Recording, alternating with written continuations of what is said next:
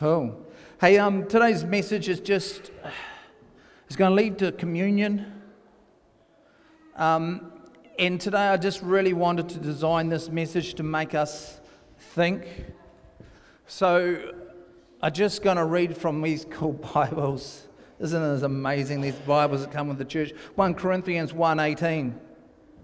For the word of the cross is to them that are perishing foolish, but unto us which are being saved, it is the power of God. Romans 1:16. For I am not ashamed of the gospel, for it is the power of God unto salvation, to everyone that believeth, to the Jew first, and also to the Greek. See, today we're called the power at the cross. This is what we want to talk about, the power that is at the cross. But my question to you, church, and I just want you to think, I just want you to walk with me this journey today. It's not some message as so much as I'm trying to, I'm not trying to preach a message. I'm just trying to get you to open up and to think today on Easter Sunday. So what makes a person powerful? If I was to ask you, if we were to sit down, what does a powerful person look like? And then how does one go about becoming powerful? Is power to do with influence? Because many people that have a lot of influence seem like they're powerful. Has it to do with money? Because often the ones with the money call the shots, and it seems like they have the power. Is power to do with strength? And is the strongest person the most powerful? Or is it a combination of all three? There's a saying that says power tends to corrupt, and absolute power corrupts absolutely. So my next question is, can there be good power? Is there a thing as too much power? There are those that crave power and will do anything to obtain this. But instead, in truth, when you want to obtain power, all you're saying is, I want to control. True power is often found in restraint. I'm going to give you an example of that. I play football, masters football. One of the guys I played with, he was a Golden Gloves boxing champion. He is a very, very fit, sharp old man like me, but boy, I tell you what, in his day, he was a very, very good boxer. Often in masters, guys get a bit pushy and shovey. Sometimes it can get a bit heated. Not me, I'm a Christian. The one with the most power is not the one who starts the fight.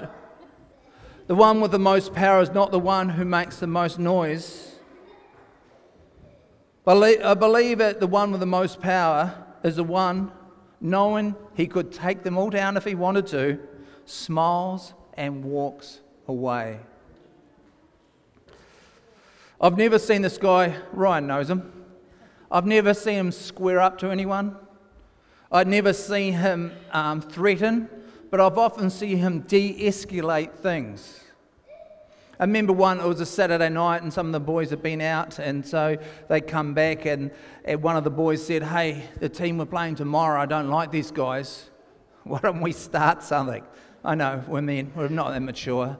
But why don't we start something? And he turned around to my friend, who he knew was a Golden Gloves boxing champion. He said, if I start something, have you got my back? And he said, no. If you start it, you finish it. See, sometimes we attribute power, we put it places where it shouldn't be.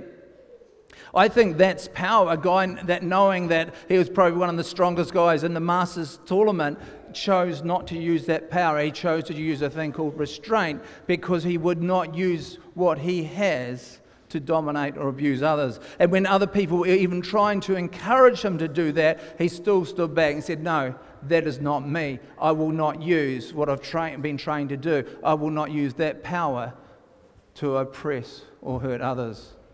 See, true power is often only found in restraint. You cannot control anyone's actions, but you can control your reaction. You cannot control anyone's reaction, but you can choose to control how you react. And I believe that's a sign of true power. In other words, the power of restraint is also the power of self-control.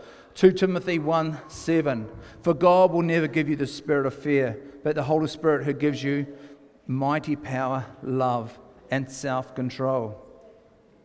In the Word of God, in the Bible, power, love, and self-control go together. So many Christians want to see the power of God move. They want to see the power to see miracles and healings. They want God to fix this problem, smite that, fix the government. They want God to use His power, but they themselves in their own life don't have the power of self-control. That was just a side note, and I felt to put that in there. The biggest display of power the world has ever seen, the biggest display of power that there has ever been seen was at the cross. It wasn't during one of the world wars. It wasn't when we had a country that is a superpower and when they could dominate other countries. There's never been a ruler or a king or a person in history. There's never been an example like the power that was shown on the day that Jesus was crucified on the cross. It's been the biggest display on power the world has ever seen was on the day someone died on a cross. I was put in a situation recently when I had to defend one of my children. And due to the potential consequences and what I believed was unfair of the charges, I, as dad, acted like a big bear. Rawr! I asked Jacinda if what I was doing was okay, and she stood with me and she said, yes, you need to defend your child. So I did. I decided to fight for my child. And I realized if that meant I ended up burning some bridges or upsetting some other people along the way, I was going to be happy with that. It caused me to lose some sleep, and it caused me to be bold in an opinionated way. Some may even say stubborn.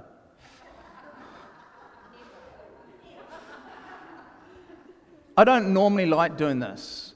You know, if one of the children comes home, got in trouble at school, what did you do? Trouble at school, what did you do? All right, make it right. But in this situation, I felt I needed to defend. I learned something about myself, and that is my loyalty takes second place when I believe there's been injustice. And I realize I have to watch this. Often there's a right and wrong, black and white, when it comes to justice in my eyes. I felt for my child, and I was pleased I was there when they needed me, because I had the power to do something for them. I had the power to do something for my child. As a father, I had the power to defend my child. And it was that broke my heart this week. Because we look at Jesus dying on the cross, and we feel the injustice, the pain, the suffering. But just for a moment, I looked through God's eyes, because He had the power. God had the power to stop what was happening to Jesus. He could have done a number of things when He saw His Son being treated wrong. When Jesus asked God to take the burden from Him. When Jesus was praying and saying, God, if it's your will, take this burden from me. Do you know what? God had the power to take that burden from Him. When Jesus was betrayed with a kiss, God had the power to stop what was about to happen.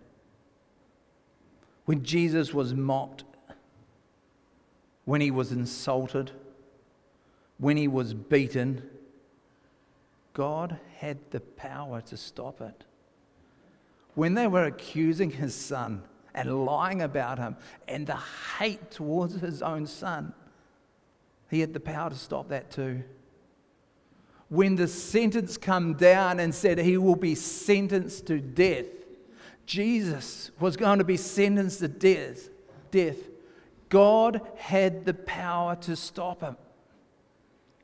When they stripped him and they whipped him, God had the power to stop it. When they drove thorns into his head, God had the power to stop it. When they forced him to carry the thing that they would ultimately take his life, the cross, God had the power to stop it. When they put him on the cross and nails were put through his hands and nails were put through his feet, God was not helpless. God had the power to stop it. When they hoisted the cross into the air, God had the power to stop that too. When Jesus asked God to forgive the others that are hurting him because they don't know what they were doing. Imagine your father's heart. When people are hurting your son and your son goes, forgive those people. God had the power to stop the people hurting his son. When Jesus cried out,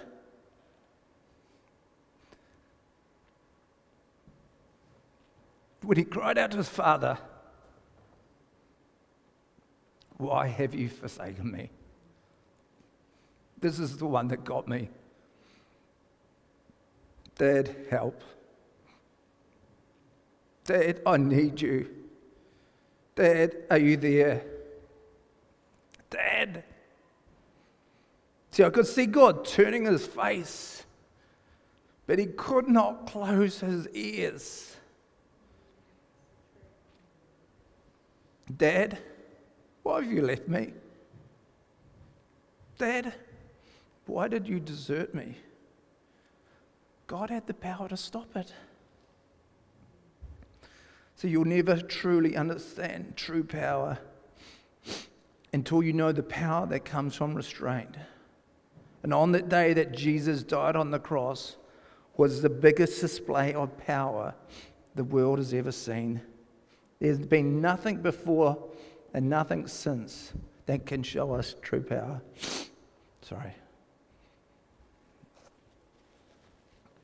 Matthew 27:50. And when Jesus had cried out again in a loud voice, he gave up his spirit.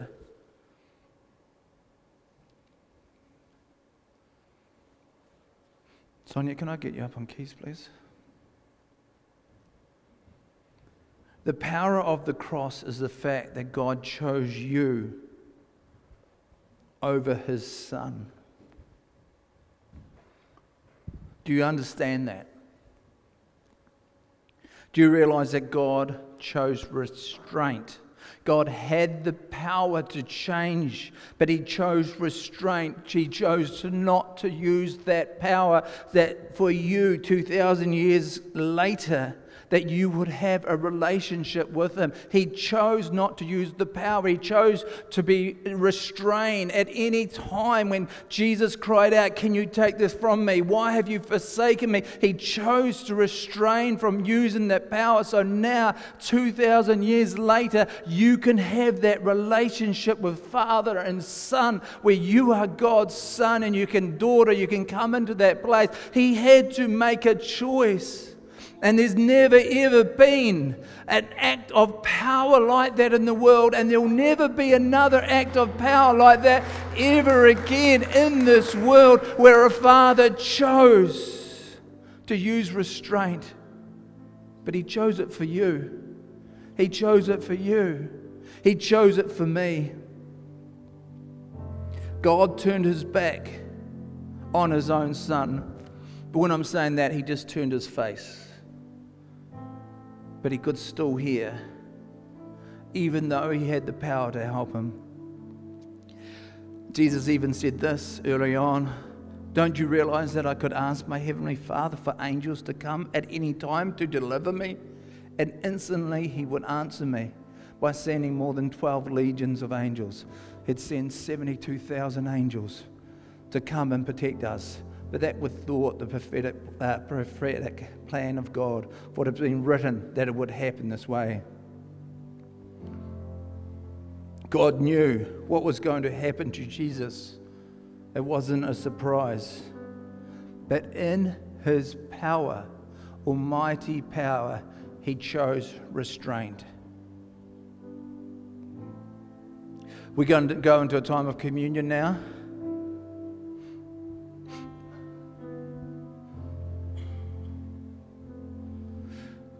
Communion is a time for us to reflect. But I'm just going to ask you that as we go through communion, that we're just going to reflect on one thing. And that is this.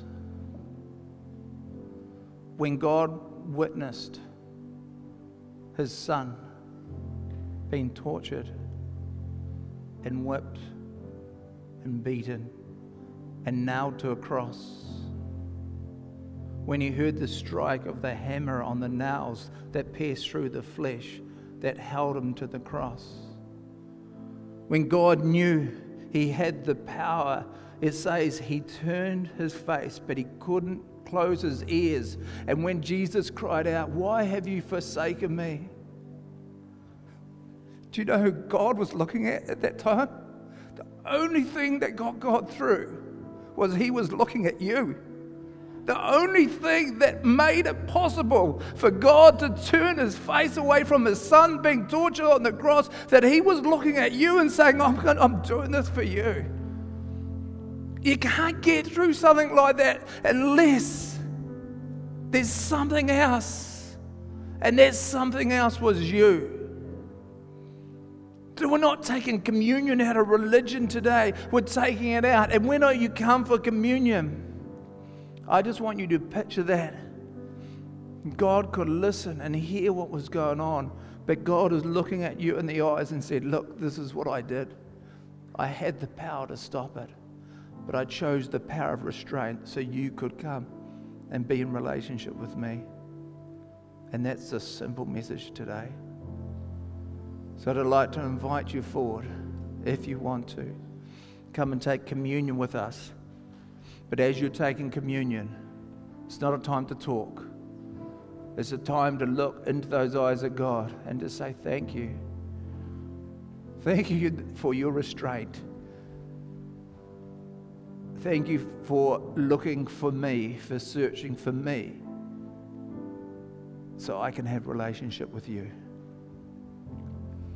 So please, when you're ready, come forward and join me now in a time of communion.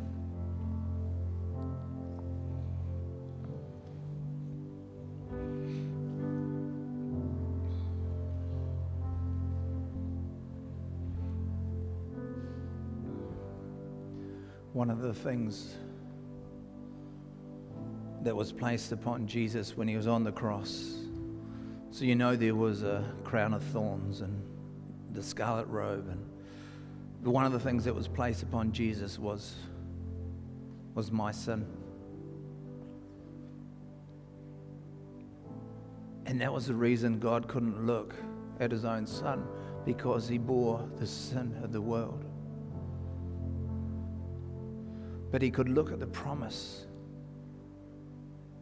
that as Jesus took the sin, he could look at the promise, at the fulfillment, and that was you and me.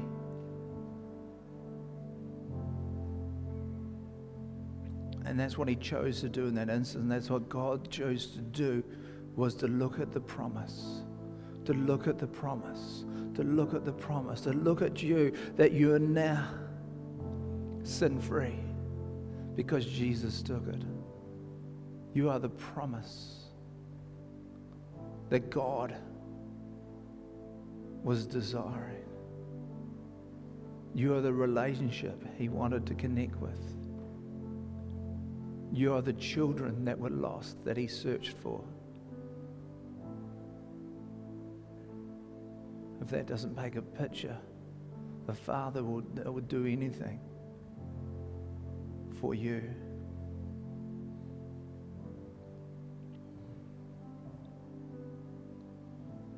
Man, when I write my message, sometimes I started writing this one in my head, and then I write it on words. And when I wrote it out, I didn't know, was it the right message? Was I using too much emotion? Well, I knew it was going to hit me. You know what I mean? When I was preaching it, because when I went through it, it hit me, and I'm like, how do I, and I was questioning. And but as I was having communion, do you know who come to me and sat with me? Yeah, that was actually Father God. And he just told me, he just took me through it. And you know what? That's God. And he's sitting not just with me, he's sitting with all of you today. And do you know what he's saying? He's saying, you were worth it. He's saying, you're worth it, Hannah. You are worth it. And she said that about you before you were born, that you were worth it. He just loves you. He just loves you. Can we just stand and I'll close in prayer, please?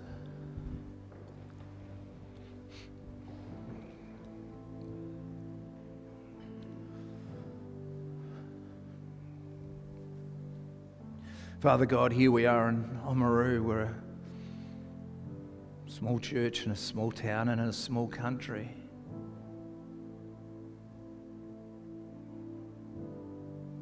But Father God, from this place, we just want to say that we love you. We want to thank you. And we just say, Father God, we just want to have a relationship with you. No more religion, but relationship. Father God, I wouldn't choose me, but you chose me. I don't deserve it, but you said I deserve it, so I thank you for that. Father God, here we are in Oamaru, and we just say we love you. We worship you today. You are our God. You are our Father. Your Son is our King. Your Son is our brother. And we just worship you today, Father God, because all praise and glory and honor belongs to you. Amen. Amen.